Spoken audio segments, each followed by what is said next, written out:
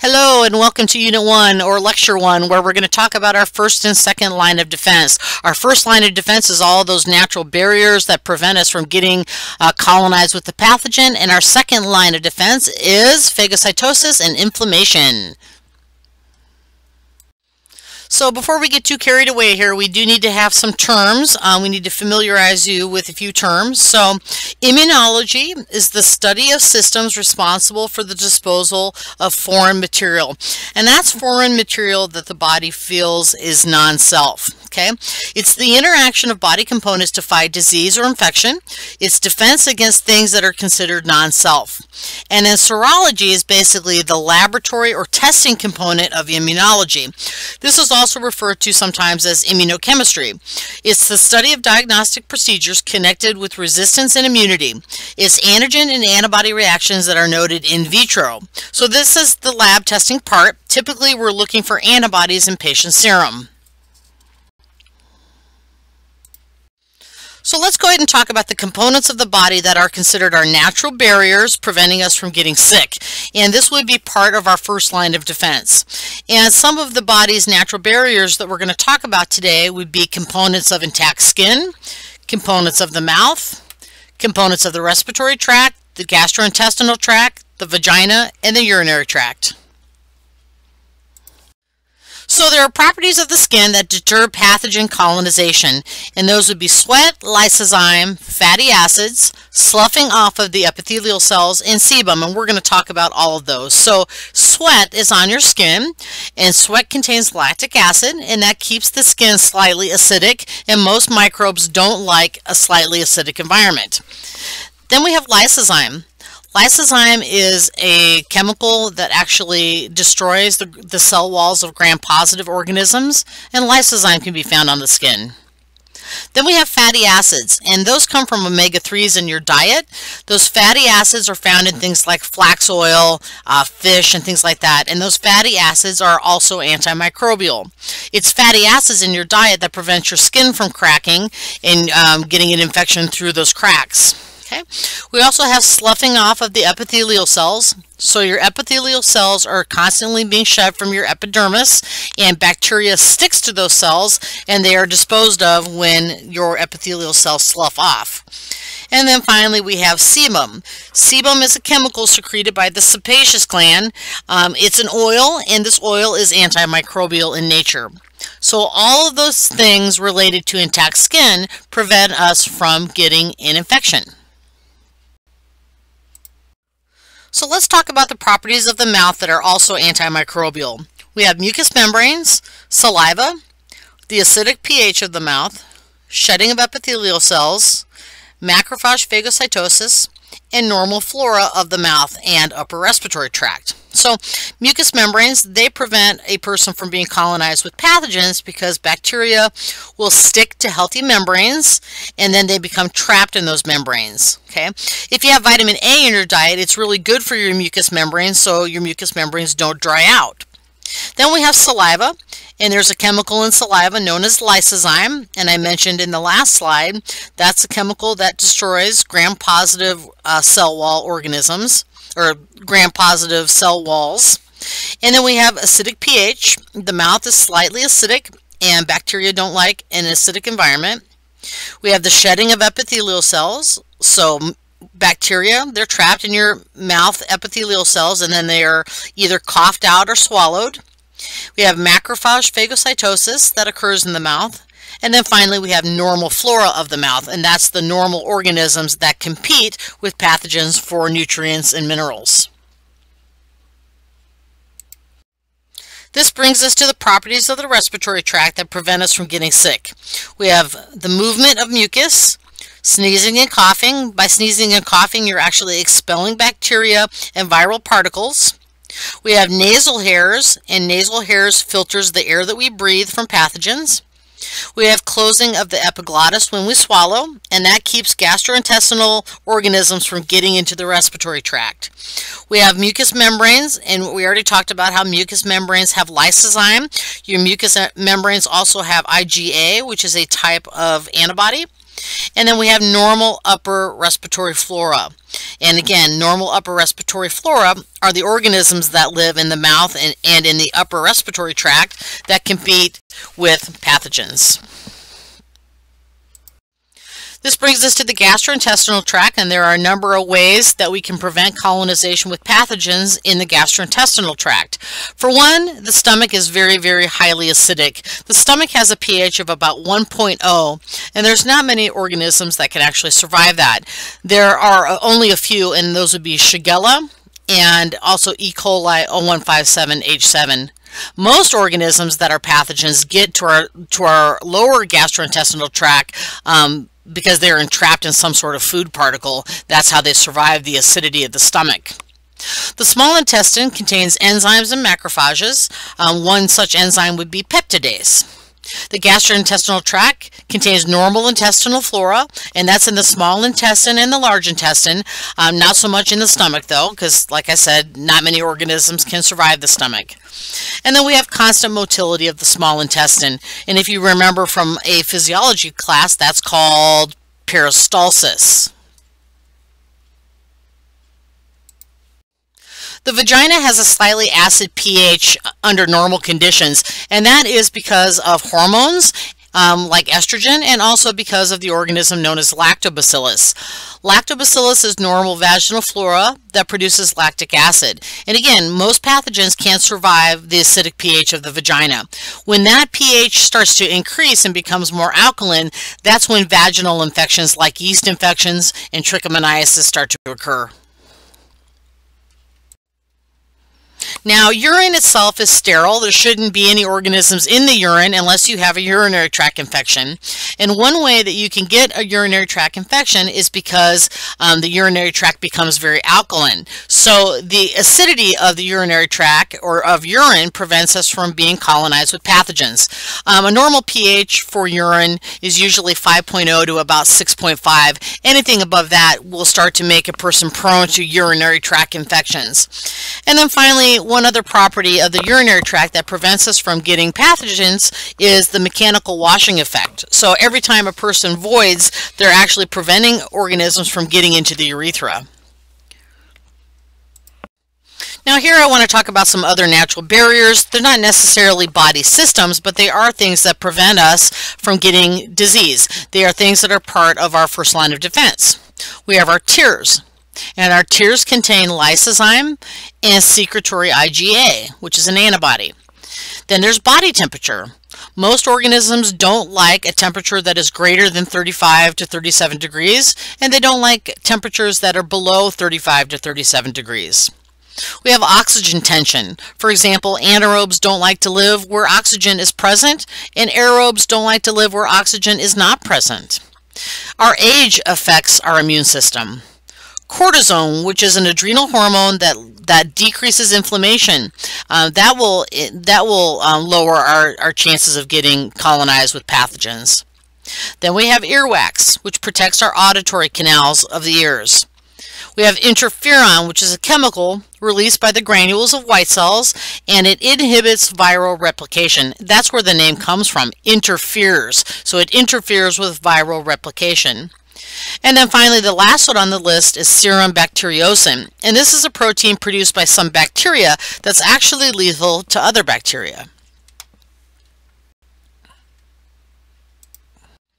Other factors associated with immunological diseases or things that can affect your risk of getting a disease would be things like diet, metabolism, toxins or allergic reactions, stress, hormones, and nutrient levels. These all play a role in your immune system. Let's start by talking about the diet. So your diet, it's not only important in the growth and development, it is also important immunologically. Okay, your phagocytosis response and your humoral immunity is directly affected by diet. Okay, if you have a protein deficiency, your phagocytes are not as effective. If you have carbohydrate levels that are out of whack, it increases your disease risk. For example, if you're a diabetic, you have high glucose in your diet. That makes you more predisposed to getting an infection. If you have lipid levels that are decreased, for instance, you have low omega-3s in your diet, that makes you more susceptible to diseases. And then finally, the vitamins and minerals in your diet will affect your immune system as well. Vitamin A deficiency affects your skin integrity. A vitamin C deficiency makes you more prone to bacterial infections. Low folic acid in your diet affects your T cell counts. And finally, low amounts of B1 in your diet will affect your phagocytic response. Metabolism is the sum of all things physical and chemical that are happening at any given time in the body. If the body has an inability to degrade or synthesize intermediate metabolites of a nutrient, the nutrient will be unavailable for use by the body, and that's going to affect your immune system. Some things are actually toxic to the body, and other substances makes a person have an allergic reaction. This will affect your immune system. So some things on the list would be nitrates, nitrites, and dyes. Nitrates are a type of salt. When broken down to nitrites, will dilate your blood vessels and will lower your blood pressure. Certain additives in food will become toxic to the body, or a person may have an allergic response to them. And then chemicals produced during the food processing or cooking can actually lower a person's immune system as well. You can be exposed to toxins that way, or you could have an allergic reaction to something. Hormones play a large role in your immune system. Okay, the production of hormones can be affected by stress. If you have a lack of sleep, your stress hormones are going to increase. If you have a lack of sleep and your stress hormones are increased, that's going to lower your T cell counts and your natural killer cell counts. A hormone imbalance can contribute to a person's resistance to disease. So normal flora competes with pathogens so you don't become infected with a pathogen. Normal flora is good. These are microbes that compete with pathogens for nutrients, vitamins, and minerals. Okay? Now the fetus is in a sterile environment until birth. A baby should have no normal flora until they've been born. Okay? Now after they've been born, they are introduced to organisms pretty much immediately in the first few days of their life. And that normal flora that they develop should remain relatively stable for a lifetime. And that's, of course, unless it's affected by antimicrobials. Okay? Now, normal flora exists in many body sites, including the upper respiratory tract, the gut, the skin, and the genital tract. Alright, so in summary, for a disease state to develop, a microorganism must be able to evade, overcome, or inhibit the body's defense mechanisms that are normally operational. The first line of defense preventing disease are the components of the skin, respiratory tract, GI tract, and urogenital tract, and all those things that we talked about up until this point.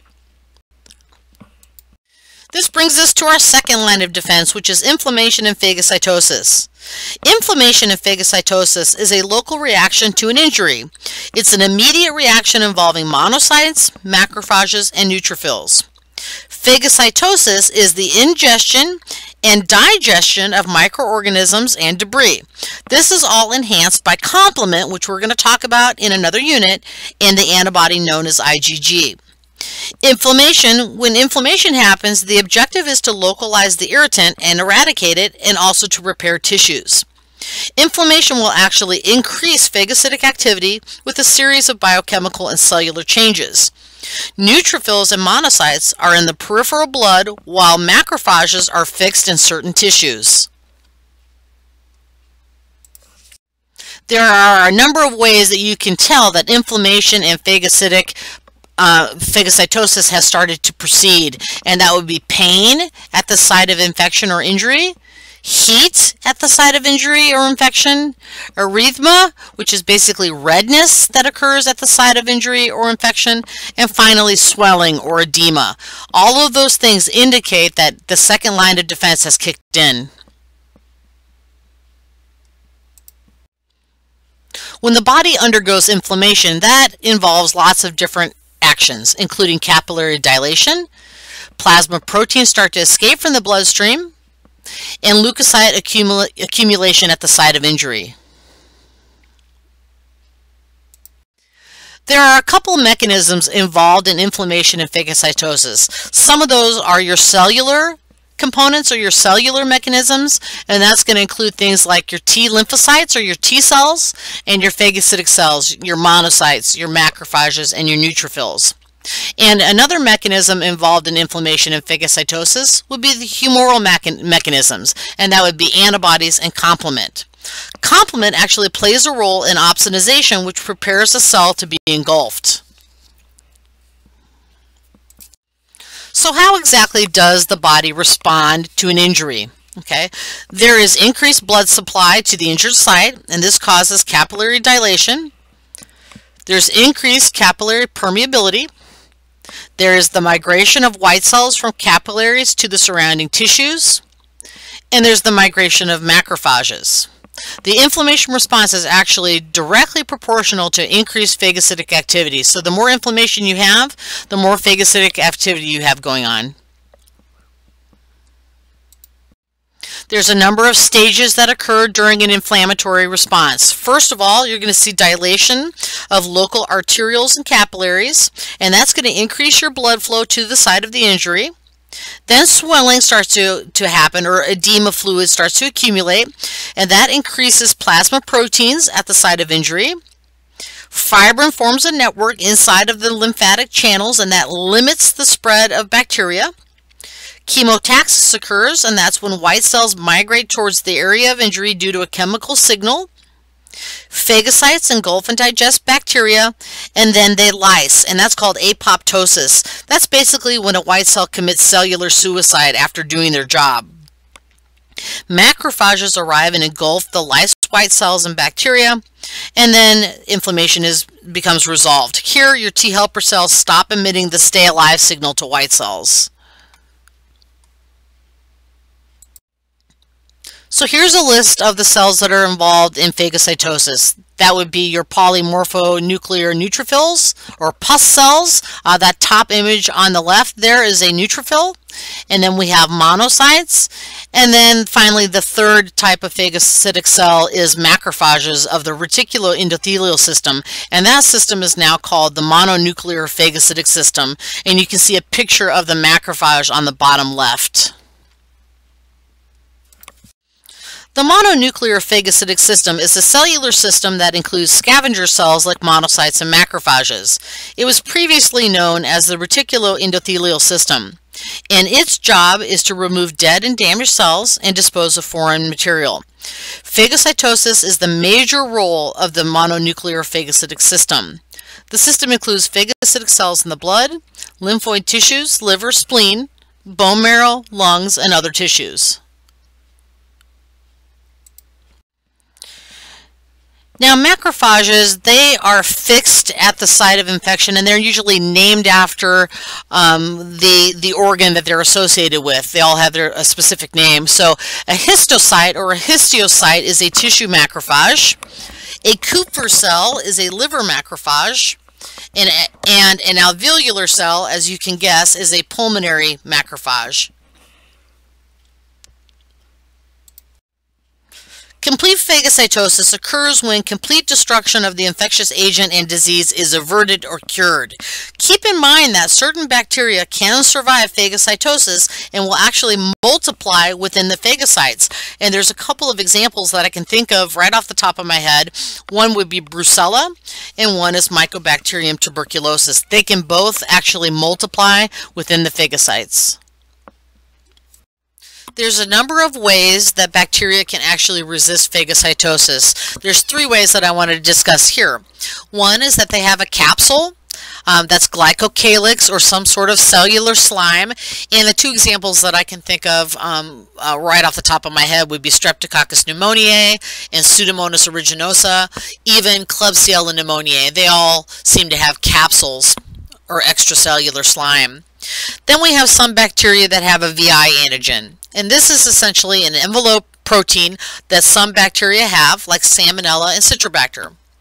And then finally, some bacteria will produce toxic enzymes or other toxic substances, substances that are toxic to the phagocytes. Some toxic enzymes that I can think of would be streptokinase from strep A, streptodornase, hyaluronidase. Those are all toxic enzymes produced by Streptococcus pyogenes.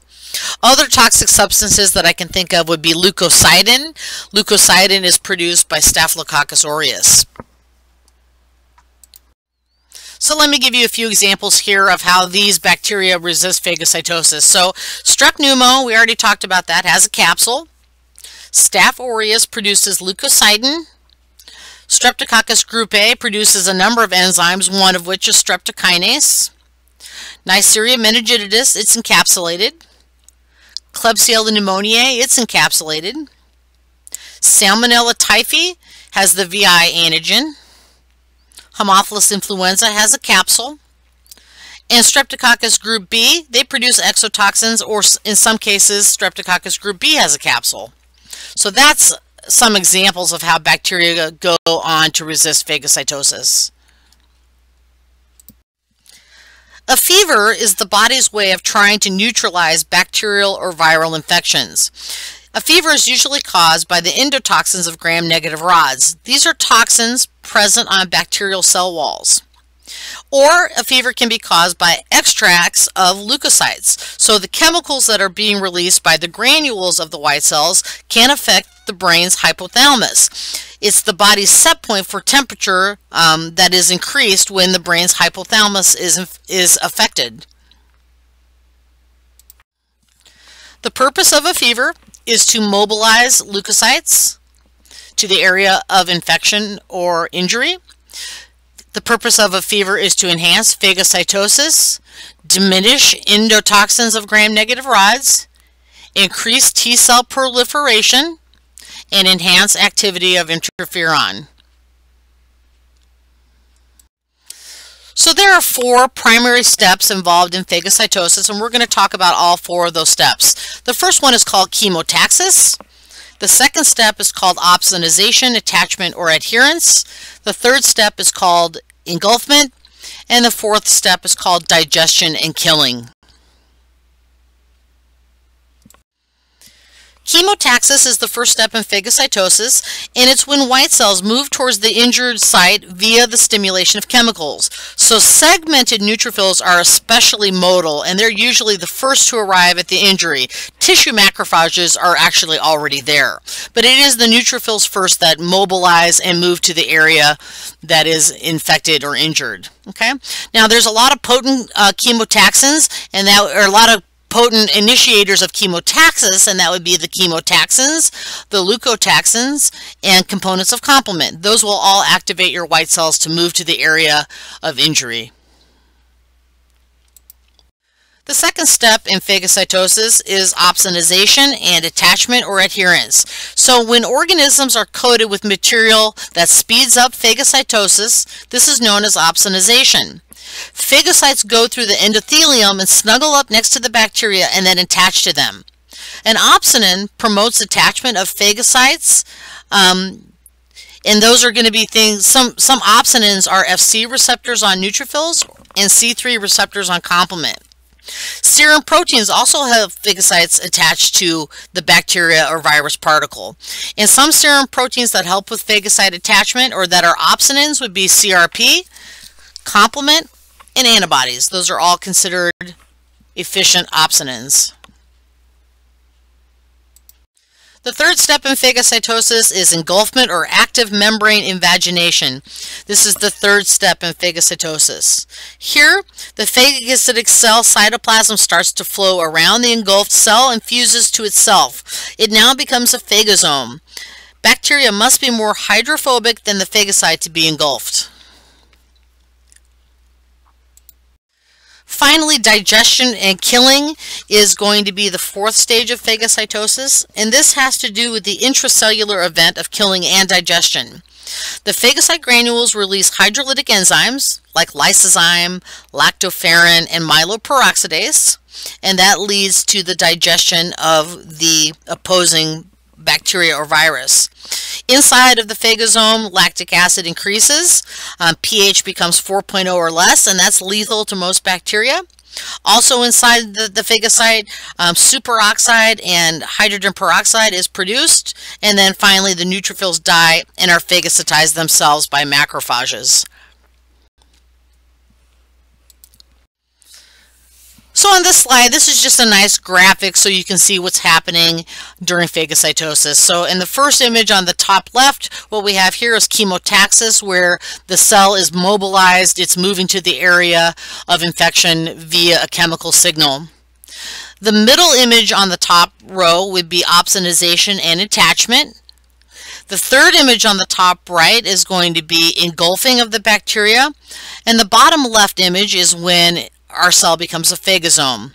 Then killing and digestion occurs. The waste is ejected from the cell and the neutrophil dies, and then later that dying neutrophil or dead neutrophil is going to be engulfed by macrophages. We have a number of cellular defense mechanisms that play a role in our immune system, including neutrophils, monocytes, tissue macrophages. Those are our highly phagocytic cells, and then we have eosinophils and basophils, which aren't as highly phagocytic but will release chemicals from their granules during an immune response.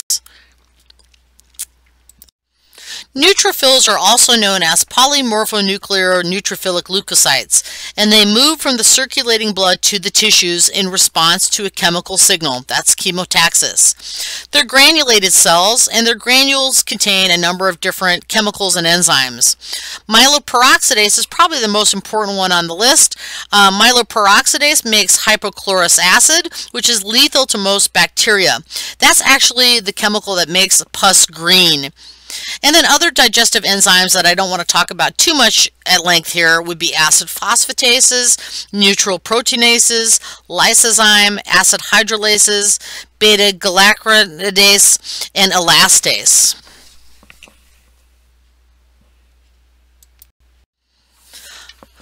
Monocytes are very effective phagocytic cells. They contain lipase and can destroy capsules of some bacteria like Mycobacterium tuberculosis.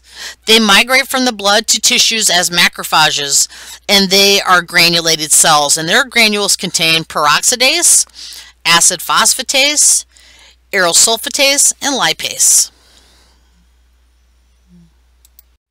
The third phagocytic cell that I want to talk about is tissue macrophages, and they have specific names based on their particular tissue that they're associated with, and we talked about those. The connective tissues are the histocytes, connective tissue macrophages are histocytes, our liver macrophages are Kupffer cells. They are the most chemically active, so they're not the most physically active as far as they don't migrate as fast as neutrophils are concerned, but they are the most chemically active.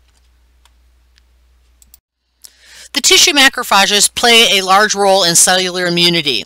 They play a role in microbial killing, tumor killing, intracellular parasite killing, phagocytosis, secretion of soluble mediators or cytokines, those are chemicals secreted by cells, and antigen presentation.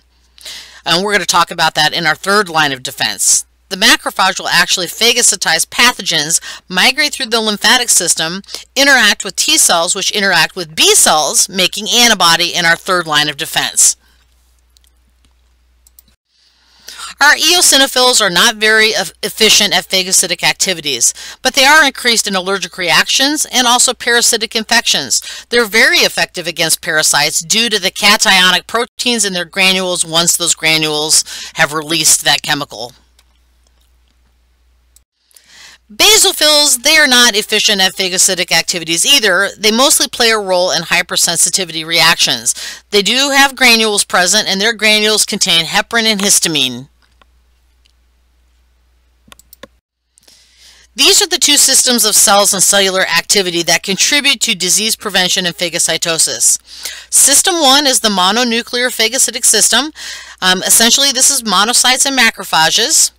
And system 2 is the myeloid cell system, which is essentially the granulocytes, the neutrophils, the eosinophils, the basophils.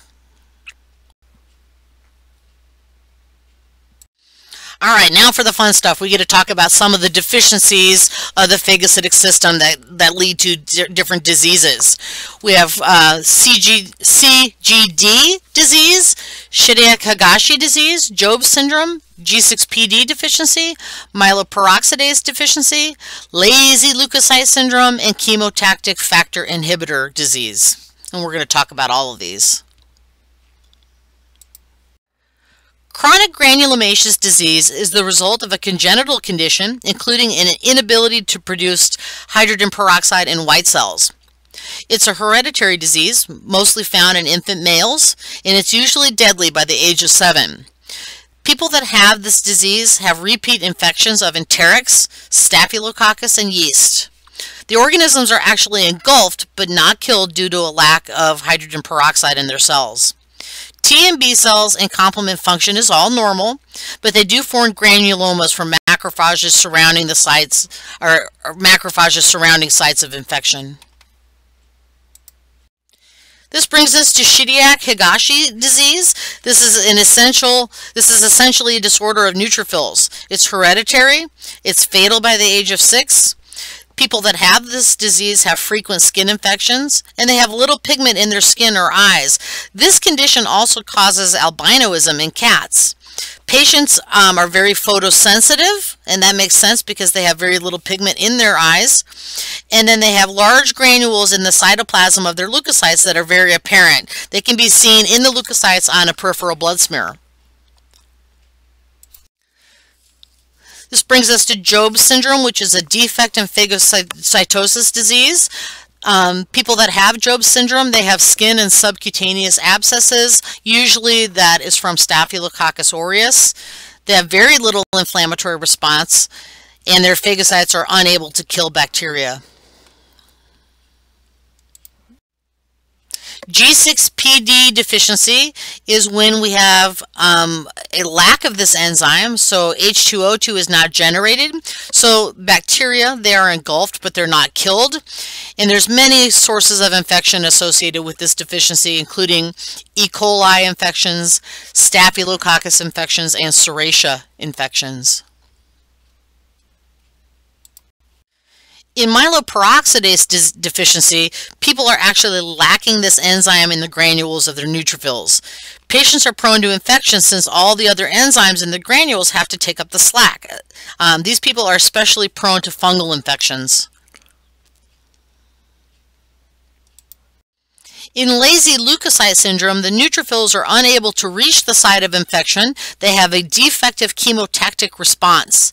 Patients that have lazy leukocyte syndrome have repeat bouts of bacterial infections and severe neutropenia.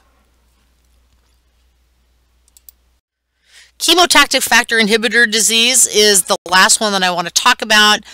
Patients with Hodgkin's lymphoma or lupus have increased chemotactic factor inhibitor, so it inhibits the neutrophils from moving to the site that is affected with an infection or inflammation. Okay, so there's a number of assays that an immunologist might order to determine if a person has a deficiency of their phagocytic function.